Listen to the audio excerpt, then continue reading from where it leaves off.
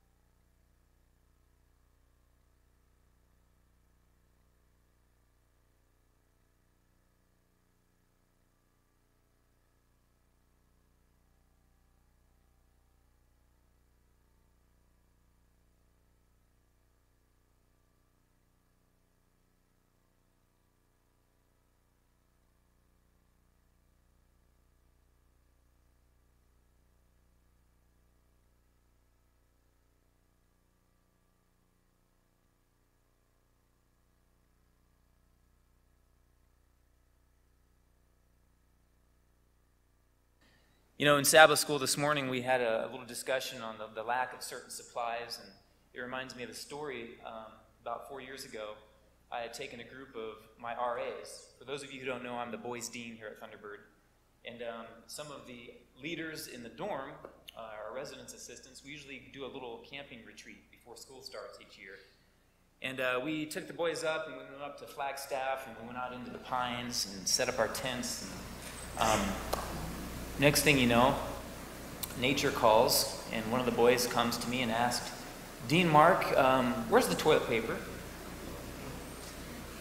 "Yeah, Chuck, this one's for you." And I looked at him and I said, "Well, I didn't bring any toilet paper." And he said, "Well, what do I do?" And I said, "Well, there's this specific plant that's called lamb's ear." And I said, it's better than toilet paper. And long story short, when there is a lack, sometimes you have to get a little creative, but sometimes the alternatives can be even better than it was that you were looking for in the first place. So if you don't know what lamb's ear is, it's a nice, soft, pliable plant, and it actually does work pretty good. So we do a lot of camping there. On a more serious note, I would like to pose a question that I think all of us have asked at one point in our lives. And that is the same question that Pilate asked Jesus: what is truth? I'd like to go back to John chapter 18, and let's look here. Are these both on? Let's look there, and let's start in, let's see here, where do we want to start here?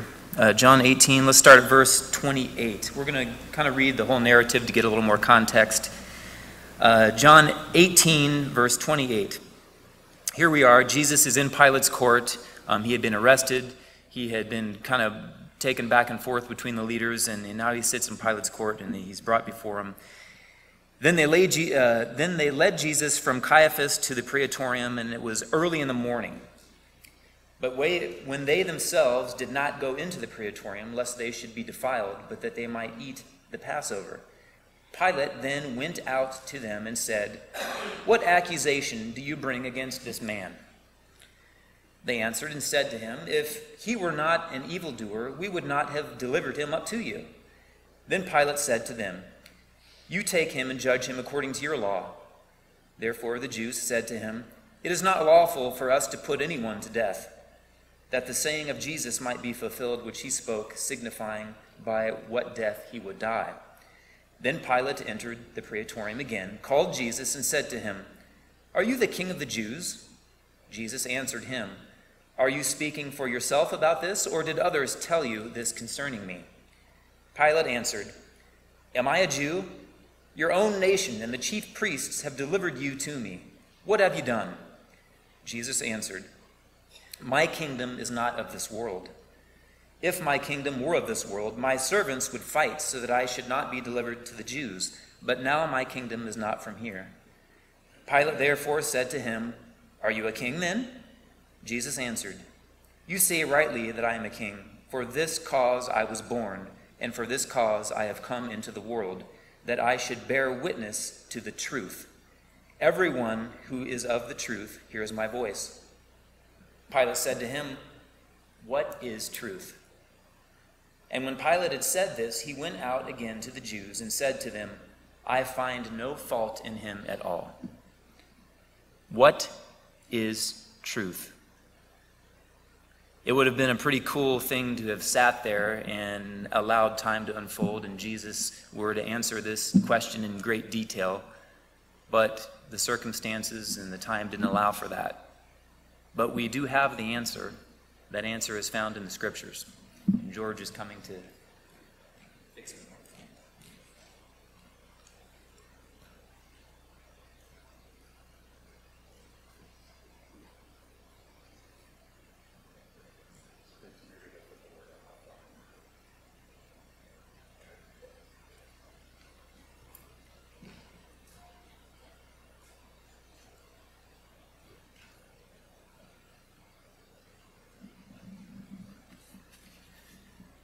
Testing, testing.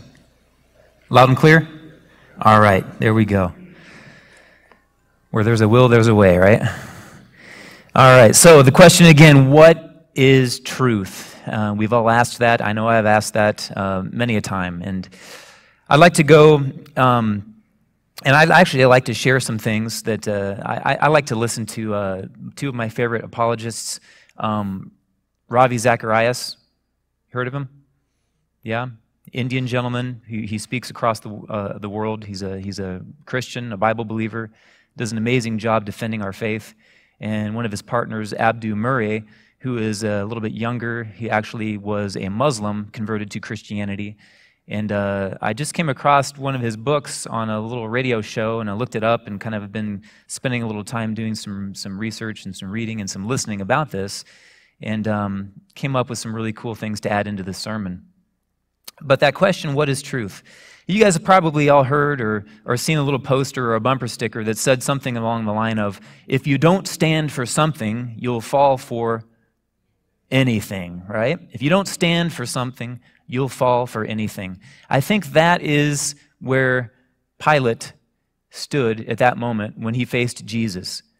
Okay, he stood for some things, but he didn't stand for the thing. He didn't stand for God, the eternal one. And when put face to face with Jesus, okay, God incarnate, Jesus' Son, the Word became flesh. He's standing there right before the truth, and he asks, what is truth? He found no fault in him, obviously, but he was more concerned about the people's opinion of him and keeping peace than he was in actually hearing an answer to that. And I believe maybe that's part of the reason why Jesus didn't answer him more specifically. He gives us what we want. He gives us what we need. He'll give us what we're willing to receive. Well, let's think about the world we live in today. Are we any better off than Pontius Pilate was at that moment that he was face to face with Jesus? You guys have probably heard the term postmodernism. Have you heard that term before? Philosophers use it and all this kind of stuff. Basically, long story short, postmodernism is what most people would consider the overarching worldview of most people today in the modern society. Postmodernism is basically the mindset that whatever is true for you is true for you, but whatever is true for me is true for me. Right? Have you heard that? We've experienced that in our lives, right? We've seen it in politics. We've seen it in education. We've seen it probably in Walmart or on an airplane. Whatever's true for you is true for you. Whatever's true for me is true for me. Because we're so worried about offending people. We're so worried about maybe if someone doesn't agree with me that we're just going to kind of pussyfoot around the absolutes and we're just going to kind of accept everyone and everything's going to be fuzzy, pink, and everything's all good, right? Well, that's not really how it works. As Christians, I think we need to step out of this mindset. You know, this postmodern mindset of the world today has really kind of neutered society of the ability to think and speak about important things without that fear of criticism, right? We see it on social media all the time, right? People can say everything they want because they're behind a screen, but you get people face to face and all of a sudden things change. We're not willing to have that discussion out of fear of criticism or conflict. What about us as Christians? Can we or should we think for ourselves? Well, I sure hope the answer is yes. You know, and one of the things I constantly try to enforce in my students, no matter what class I'm teaching, one of the first things, and I repeat it often throughout the year, is that being where we are in history, this age of information with the internet and all these things, at the tap of a finger, we can have just about any question under the sun answered with from different angles, different perspectives. One of the most important things for us to realize is that we have to become intelligent consumers of information. Amen? We have got to have a discerning filter as we expose ourselves to the many things we come across, this myriad of different answers that will get to one simple question: which one is actually true? Okay? So we have to be intelligent consumers of information. That's one of the huge foundations of finding truth. Second question I want to ask is, can we and should we freely defend what we believe? If we do find something that we want to adhere to and follow, should we as Christians be willing to speak about it openly and defend it? Or should we be silent out of fear of offending someone else? Politically correct, if you know what I mean, right? We're sometimes so worried about being politically correct that we just kind of seal our lips.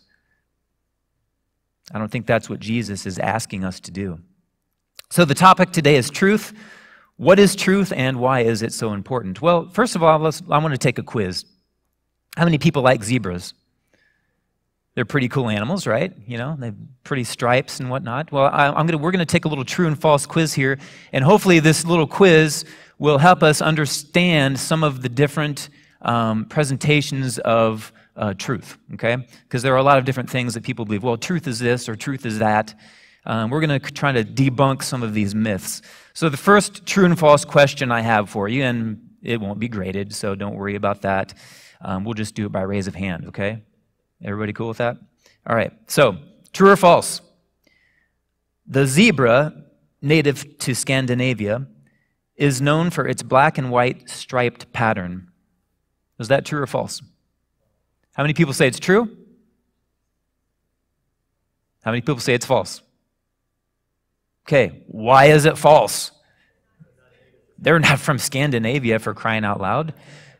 When you mix truth with error, it is always going to be false. Am I doing that the right way? False, right? It's always going to be false. Isn't that what the devil did in the beginning? Took a little truth, took a little error, and mixed it together, and he caused confusion or Babylon, and here the whole world is living in the result of that sin, right? Truth and error always equal error, all right? So that's one important thing we need to keep in mind. Second question for you, okay? The zebra has black fur with white stripes. Is that true or false? How many people say that's true? How many people say it's false?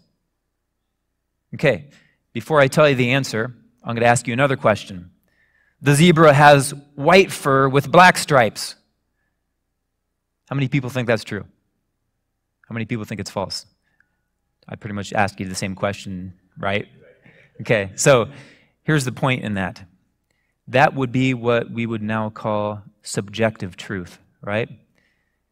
That George might be adamant and hold on with all his might to the fact that zebras are white with black stripes, right? Okay? Nehemiah over here, he's thinking, no, zebras are definitely black with white stripes. What are you talking about, George? You don't know anything. And they could butt heads all day long, and neither one would compromise because each one of them thinks they have, it's subjective. Their truth is based off of their presupposition, their upbringing, whatever mindset that led them to that supposed truth. That it is subjective, okay? Now, let me ask you another question. Zebras have black skin and black and white fur in striped pattern. Is that true? Is that false? And this means, I don't know. Okay, most of us are like, what are you talking about? I don't know. Okay, of course I did the research on this, so I do know the answer. I was trying to be an intelligent consumer of information, so you might want to double check my work here. But the point of the matter is that that would be considered objective truth, because yes, believe it or not, zebras actually do have black skin. Okay? Now their fur, that may be a little bit more subjective, so I worded that in a way that they have black and white fur in a striped pattern, right? That is true. We can scientifically prove that by shaving a zebra and seeing, oh yes, it does have black skin. And we can look at the fur and say, well, whether it's black with white stripes or white with black stripes, that's debatable, but we do know it's black and white and it has stripes. That's objective truth. We can prove that.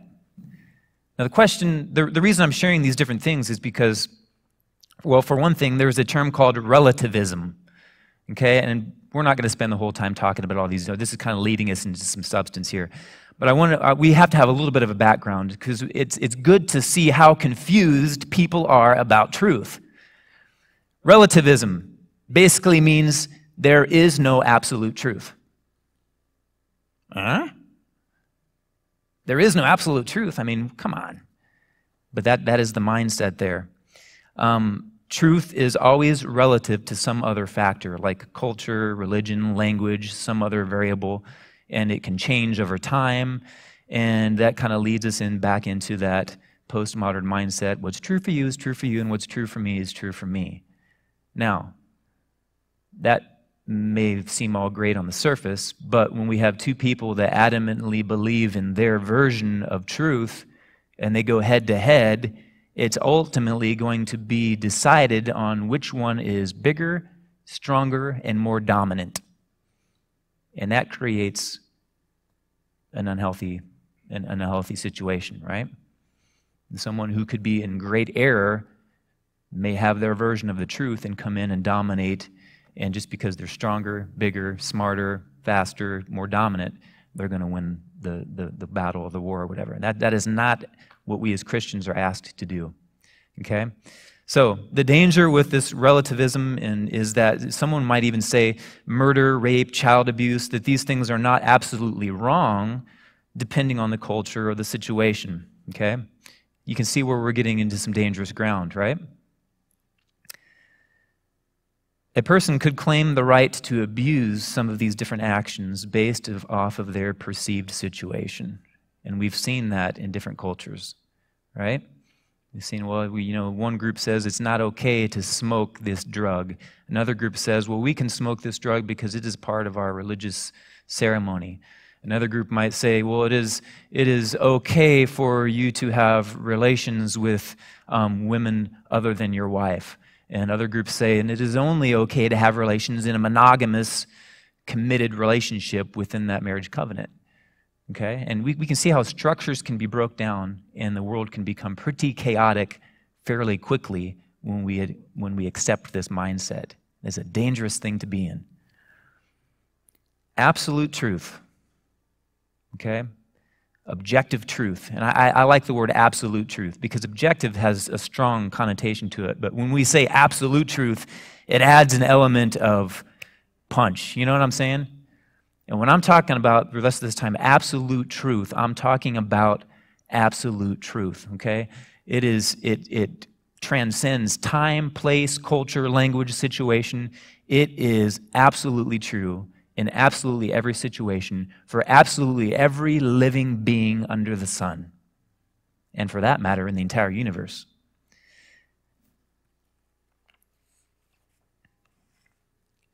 You know, this postmodern world, your truth is true for you and my truth is true for me. We ultimately basically create our own truth. But absolute truth is not an acceptable claim for these people. So we have got to step out of that mindset. Don't worry about being politically correct.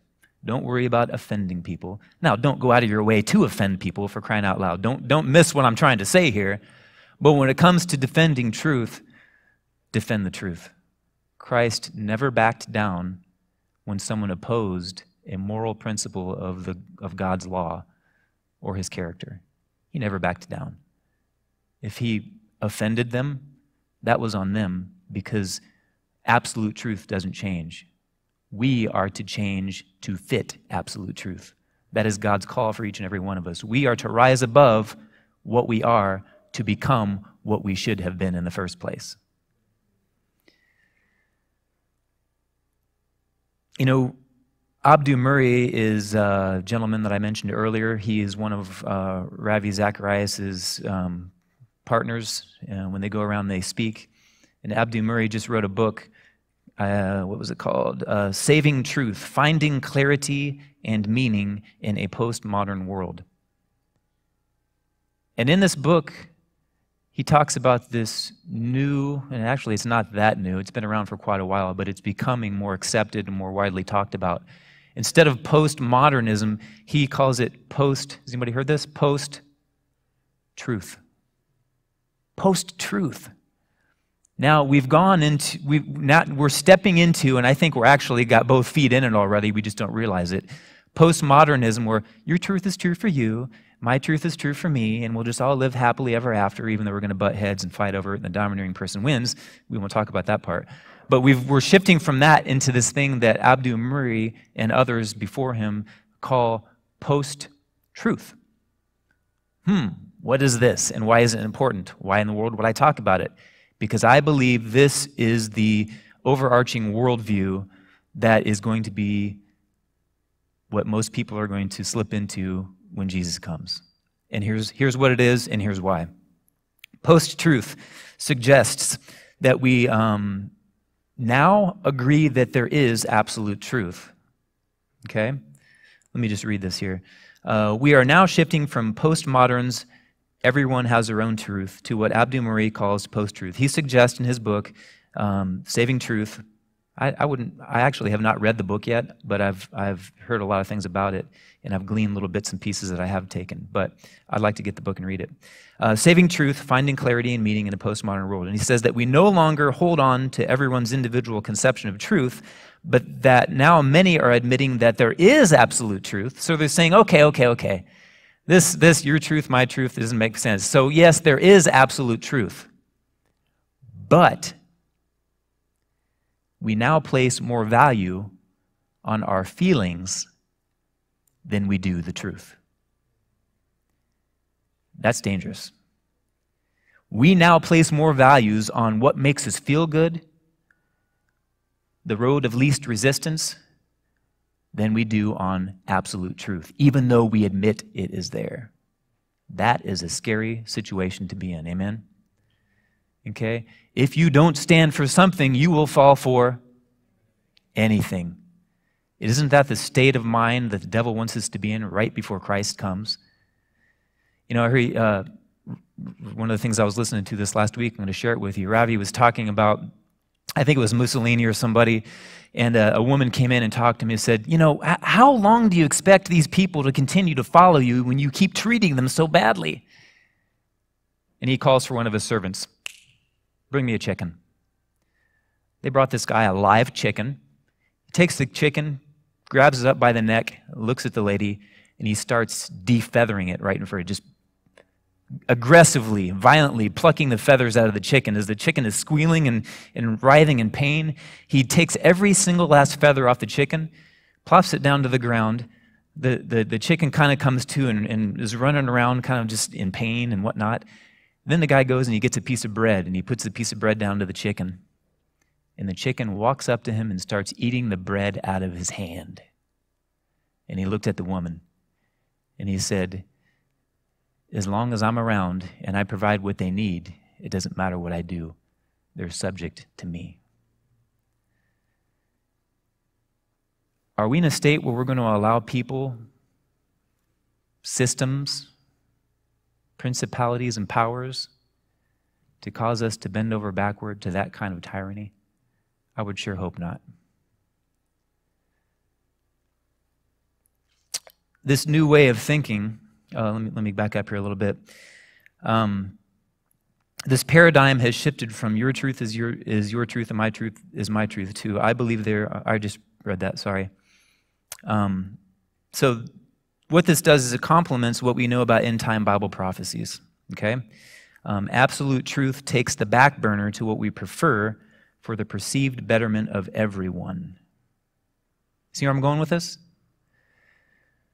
Absolute truth, even though we know, yeah, this is what the Bible says, but we're going to compromise absolute truth because for the betterment of all mankind, we see this path as the path of least resistance, and we see the masses, and we see the desire to be politically correct and not to offend and to draw all people unto us because we are the supreme power, that we are going to bend over and allow our conscience and this absolute truth to be put on the back burner so we can now move forward for the betterment of mankind.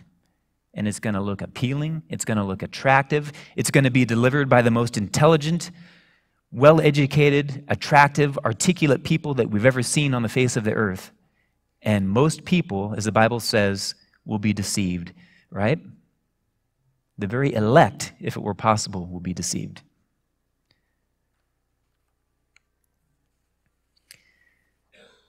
Let's go back to that question real quick. What is truth? And more importantly, is the Bible true?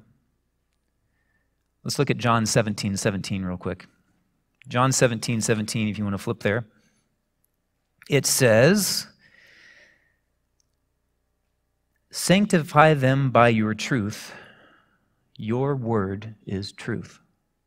Sanctify them by the truth. Your word is truth. And then we go back a couple more chapters to John 14. Let's look at another verse. John 14, verse 6, it says there, Jesus said to him, "I am the way, the truth, and the life. No one comes to the Father except through me." And of course, any skeptic with half a brain would say, well, yeah, you're just reading from the Bible, and the Bible is true for you, but it ain't true for me. Is the Bible truth?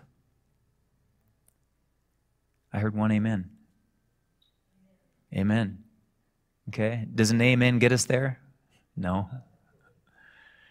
You ever heard, I heard this articulated best, in my personal humble opinion, by a Baptist gentleman. I'm quoting non-Adventists here because I hope we do agree that the Bible is our source of truth.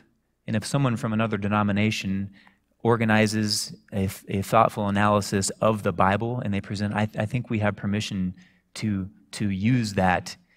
And we're claiming that from the Bible, not just because, oh, well, we better not listen to people from different denominations because they don't understand the state of the dead. Well, guess what? Neither did I 20 years ago. But now I'm here preaching to you in the Seventh-day Adventist Church. We are all seeking for truth, and this is where we find it. So this gentleman, Baptist gentleman by the name of Voddie Baucham, I enjoy listening to him as well. He came up with this, and I actually wrote this in my Bible because I like to use it. I plagiarism, whatever, but hey, I'm giving him credit.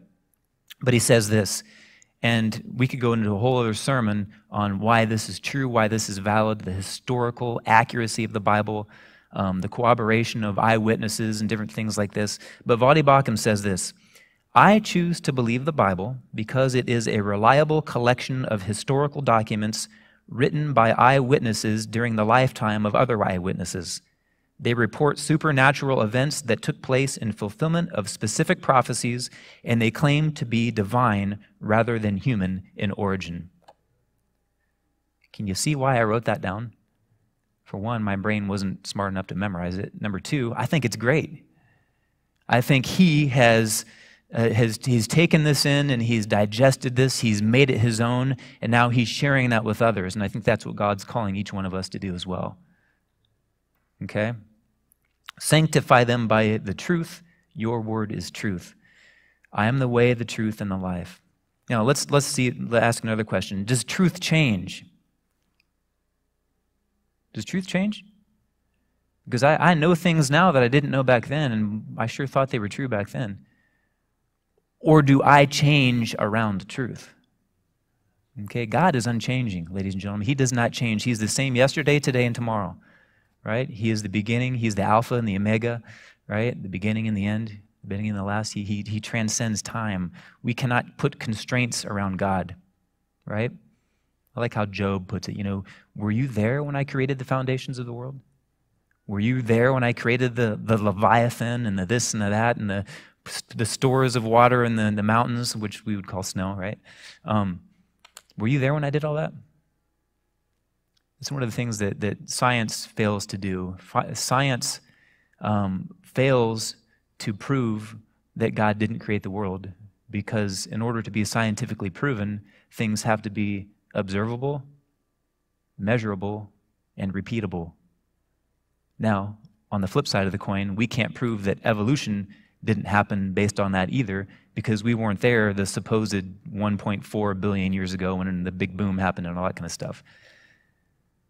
We don't have to rely on science because we have historical document that is accurate, right? We believe George Washington existed because we have historical evidence that he did.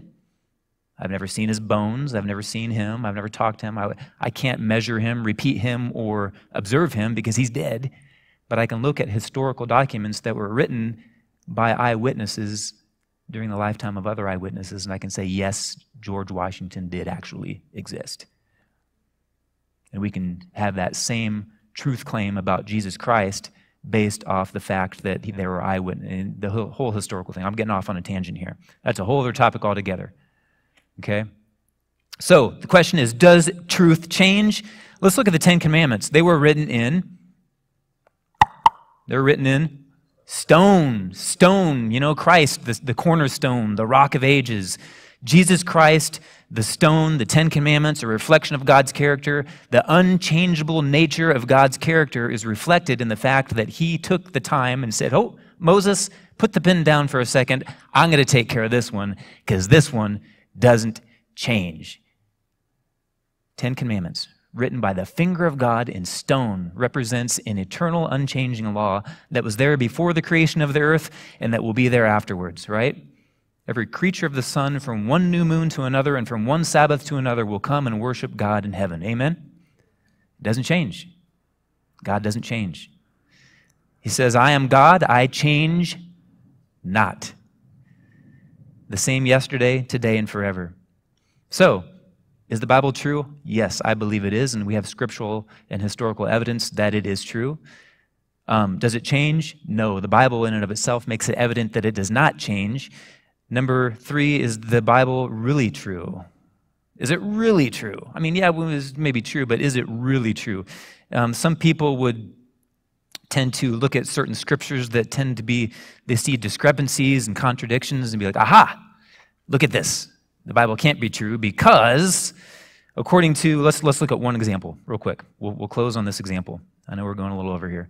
What is over? Does church really have, I mean, it's Sabbath, right? Okay. You guys mind if I ramble on here for just a couple more minutes? Okay, my stomach's starting to growl too, so I'll hurry. Let's look at Mark chapter 5. Let's go back in the book of Mark chapter 5. Take a minute. I want you to look this up because I don't want you to just take my word for this. Mark chapter 5, verses 1 through 20. We're not going to read all that, obviously, for sake of time. But let's see here. Okay, we'll start here at verse chapter 5. Let's just verse 2. And when he came, he just crossed the sea there, the sea of Galilee, going into the country of the Gerasenes. He says, and when he had come out of the boat, immediately there met him out of the boat, out of the tombs, a man with an unclean spirit. A man. How many is that? One. A man, right, with an unclean spirit. Now let's go look at Luke real quick. Same story, different book. Let's look at Luke chapter 8. Luke chapter 8, verses 26 to 39. Let's see if we can find the specific verse we're looking for here. Luke chapter 8.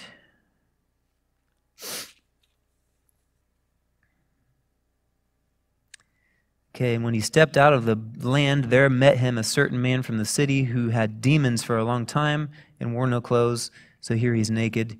And I wrote down the two that had one. I forgot to write. I don't know which other. Real quick, you guys are going to have to help me out here, okay? Are you willing to do that? I'm asking your brains to switch from neutral to at least first gear, okay? Someone try to find that same story. Is that in... I'm looking for the version that talks about there were two demons, right? There were two demonic men. Okay, it's in one of the other Gospels. What is it? Matthew 8:28. Let's check that out real quick.